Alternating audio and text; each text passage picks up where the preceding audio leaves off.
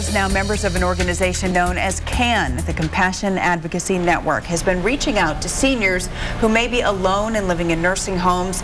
CAN also reaches out to needy children in pretty tough neighborhoods.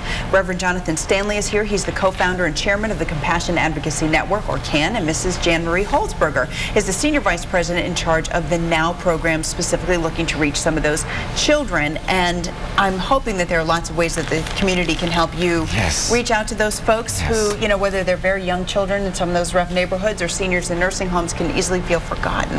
Yes, this is one of the reasons why we created the Operation Sweetheart program with the Sweetheart Bag. See, after they get their funding, their Social Security, they have $30 to live on.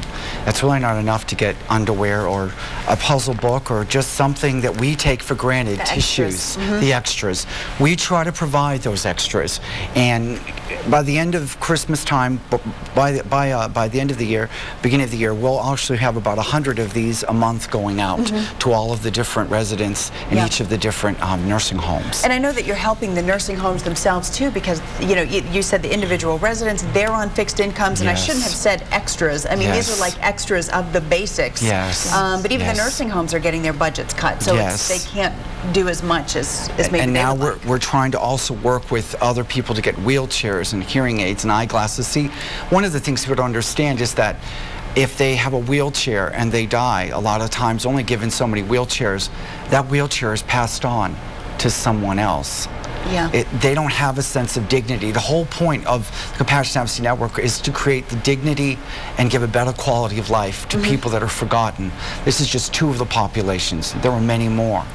And so we feel very fortunate to be able to work with these people and be a blessing to them. Let's talk about the other population too, the children.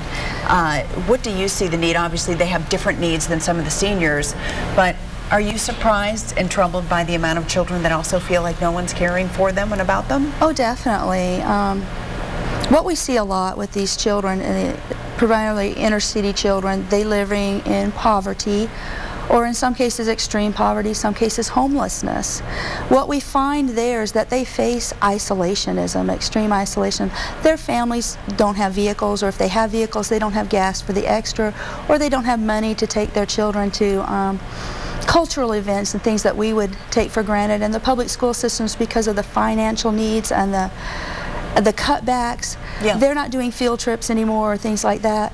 So we go down into the neighborhoods and we make contacts with these families and contacts with the children, and we provide them field trips.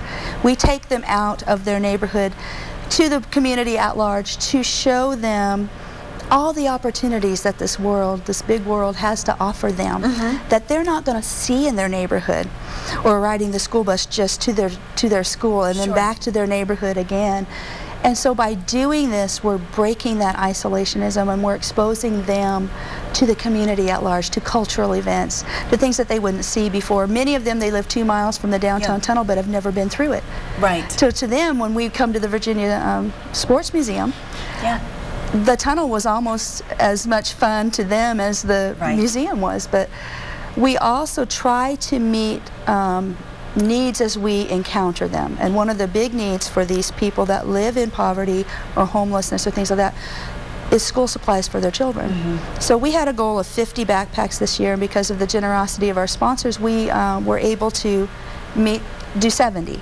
All right, that's great news. And we have another sponsor on board, so we're hoping to do 140, maybe 200. Well, let's let folks know how they can help you with all of those efforts too. You can reach the Compassion Advocacy Network and also the NOW program, P.O. Box 9796 in Virginia Beach, Virginia, or you can call 485-3811 to see what you can help. Remember, a little bit of compassion goes a long way on your part, so do what you can. Thanks so much to both of you for coming on today. Thank you so much for having us. Now in high definition.